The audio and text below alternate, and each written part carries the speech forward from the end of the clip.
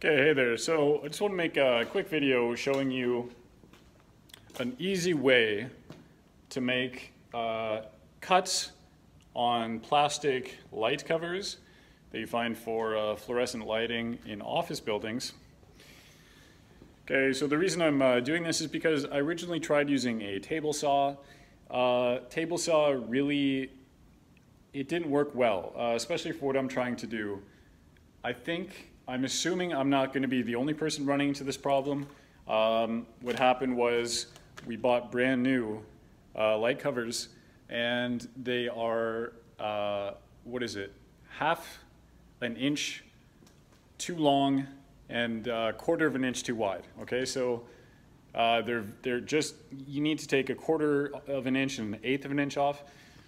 This proved to be very hard to do properly on a table saw. Because it gets very flimsy, you know, when you have to make such a tiny cut like that, it ships it. It's hard to get an accurate cut. I looked online for other tips for how to do this. I didn't really find anything else that worked as a good suggestion. So what I found is that you can use, instead of a large blade on a table saw, you can use a multi-tool, a Dremel multi-tool like this. Okay, with small teeth, it just vibrates. Okay.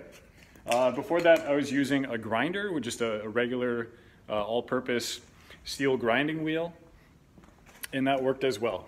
Okay, so yeah, hope this helps, guys. I'm gonna just kind of show you what I do and go from there.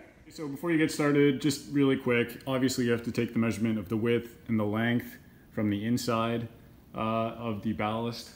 You're gonna need a T-square.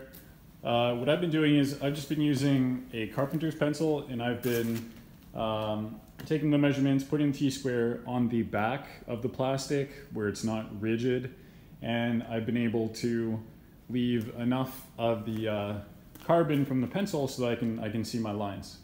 And I've been cutting on top of an old piece of plywood, or sorry, drywall, so I don't dull my blade too badly.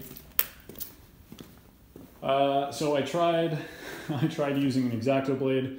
That did not work. Maybe it'll work for somebody else who has the time to score it about 40 times, but for me it just wasn't practical. Anyways, let's get into it.